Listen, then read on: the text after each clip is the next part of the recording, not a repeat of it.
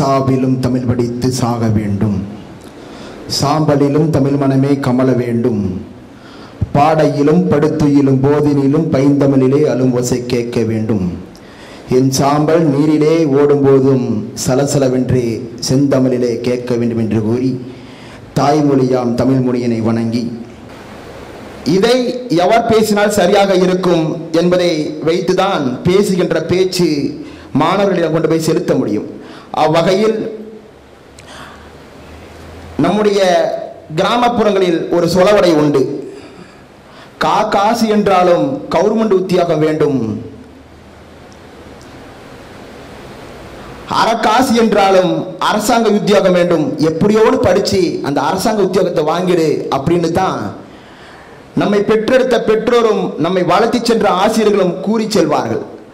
இங்கு இருக்கக்கூடிய ஒவ்வொரு மாணவர்களுடைய எண்ணங்களிலும் கனவுகளிலும் இருக்கக்கூடிய அரசு பதவி என்கின்ற எட்டாக்கனியை தனக்கு எட்டிய பொழுதும் அதை பறித்து உண்ணலாம் என்று நினைக்கின்ற பொழுது இந்த மண்ணில் கல்வியின் சாபமாக இந்த மண்ணில் ஒரு தங்கை இறந்து போகிறார்.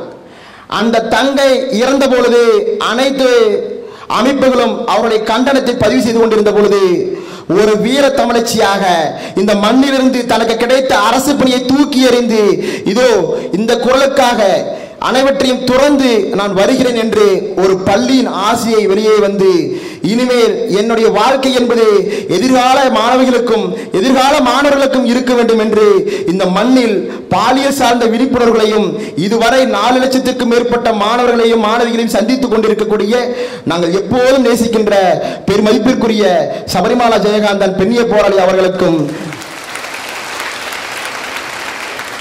இந்நிகழ்வின் சார்பாக மனமார்ந்த வணக்கத்தையும் நன்றியும் தெரிவித்துக் கொள்கின்றோம்.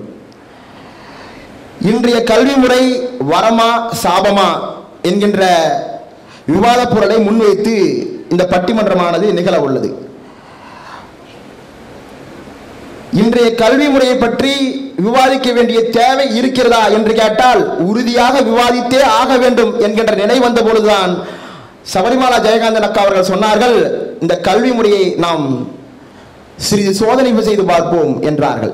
அதனைத் தொடர்ந்து ஏற்படுத்தப்பட்ட கருதான் இன்றைய கல்வி முறை வரமா சாபமா என்கின்றது. ஒரு சில நாட்களுக்கு முன்பு நடந்த நிகழ்வு ஒன்று.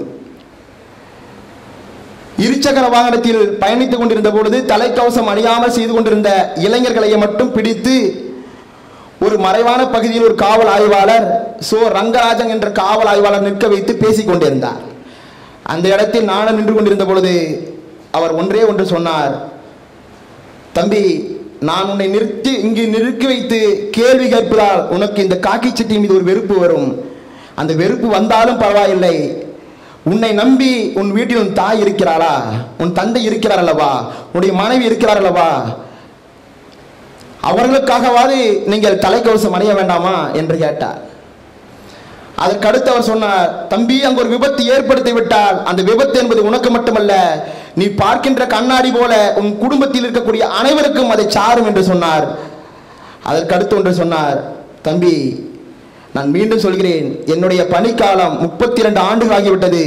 இதுவரை ஒரு முறை கூட நான் யாரிடமும் கையூட்டு வாங்கியதில்லை.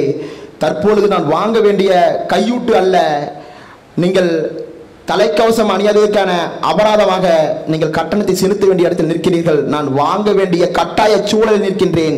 தயவு கூர்ந்து கேட்கின்றேன், தயவு செய்து மகிழுந்துகளில் செல்லும் பொழுது இடைவாறு அணிந்து செல்லுங்கள், இருசக்கர வாகனத்தில் பயணித்து செல்லும் பொழுது தலைக்கவசம் அணியுங்கள் என்று கேட்டுவிட்டு அங்கு வந்திருந்த ஒவ்வொரு மாணவர்களிடம், நீ என்ன படித்தாய், எதற்காக படித்துக் கொண்டிருக்கின்றாய், படித்தவர்கள் நீங்களே இதை செய்யலாமா என்று கேட்டுவிட்டு அதற்கான அபராதத்தை அந்த பதிவேட்டில் பதிவு செய்துவிட்டு 100 ரூபாயை வாங்கி கையில் வாங்கும் பொழுது ஐ எம் சாரி என்கின்ற மன்னிப்பை கேட்டுக்கொண்டு வைத்தார். உண்மையாகவே சொல்கிறேன் அன்பு சொந்தங்களே, அவர் அந்த இடத்தில் ஐ எம் சாரி என்ற மன்னிப்பு என்கின்ற சொல்லை அவர் கேட்டிருக்க தேவையில்லை. ஏனென்றால் அவர் சொல்கிறார், 32 ஆண்டுகளில் நான் இந்த வேலைக்கு வந்ததில்லை, இருந்தாலும் இந்த சூழலில் தள்ளப்பட்டிருக்கிறேன், நான் உங்களிடம் வாங்கிவிட்டேன். இறுதியாக ஒன்று கேட்டார், நீங்கள் எல்லாம் படிக்கிற மாணவர்கள் தான் அல்லவா, படிக்கிற மாணவர்கள் நீங்கள் இதை செய்யலாமா, உங்கள் கல்வி உங்களுக்கு என்ன கற்று தந்தது, ஒரு இருசக்கர வாகனத்தை எந்த இடத்தில் நிறுத்த வேண்டும், எவ்வாறு அதை பயணிக்க வேண்டும், அதில் என்னென்ன கட்டுப்பாடுகள் விதிகள் இருக்கின்றது என்று கூட தெரியாமல் நீங்கள் இருக்கிறீர்கள் என்று சொல்லும் பொழுது அந்த இடத்தில் நாம இன்றைய கல்வி முறை வரமா சாபமா என்று விவாதிக்க வேண்டியுள்ளது. அந்த காவல் அதிகாரி கேட்கின்றார், உனக்கு அறிவில்லை என்று கூட கேட்கவில்லை, நீ கல்வியில் படித்தவன் தானே, உனக்கு ஏன் இது தெரியவில்லை என்று கேட்கின்றார். இந்த கல்வி அப்போது விவாதிக்க வேண்டியிருக்கின்றது. அதனைத் தொடர்ந்து ஒரு சிறு கதை ஒன்று. ஒரு வீட்டிற்கு தன்னுடைய நண்பனை அழைத்து செல்கின்றான். நண்பன் அழைத்து செல்லும் பொழுது அவனுடைய வீட்டினுடைய முகவாயிலில் அவனுடைய பாட்டி அமர்ந்திருக்கின்றார். அமர்ந்திருக்கும் பொழுது அந்த பாட்டியிடம் தன்னை அறிமுகப்படுத்தி விட்டு சிறிது நேரம் உரையாடி விட்டு, நாம் பேசிக்கிறோம்வா, அந்த கேட்டாக் பூனைக்குட்டி பேசுமே, நம்ம பேசுகிற திருப்பி அதே பேசுமே, அதை அந்த பாட்டியிட போட்டு காமிக்கிறார் தம்பி. அதை உடனே அவர் பார்த்துட்டு அந்த பாட்டியும் பேசுகிறாங்க, அந்த பூனைக்குட்டியும் பேசுது. ரெண்டு பேரும் அந்த பாட்டி அந்த பூனைக்குட்டி பேசிகிட்டு இருக்கிறாங்க. சிறிது நேரம் கழித்து நண்பன் கூப்பிட்றான். கிளம்பும் பொழுது அந்த பாட்டி தம்பி அப்படிங்கிறாங்க. சொல்லு பாட்டி அப்படின்னு கேட்கும் பொழுது, தம்பி அந்த பூனைக்குட்டி ஆண்டு விட்டுட்டு போக முடியுமா அப்படின்னு கேட்குறாங்க. உண்மையாகவே அந்த பாட்டிக்கு தெரியல அது உசிரில்லாத பூனைக்குட்டி அப்படின்னு. கடைசியா, ஏன் பாட்டி பூனைக்குட்டி கேட்குறீங்க? இல்லைப்பா, என்கிட்டலாம் யாருமே பேசுறதில்ல, அந்த பூனைக்குட்டியாவது நான் பேசும்போது திருப்பி திருப்பி பேசிச்சில்ல, அதுக்காகவாது அந்த பூனைக்குட்டியை விட்டுட்டு போறியா அப்படின்னு கேட்டுச்சான் அந்த பாட்டி.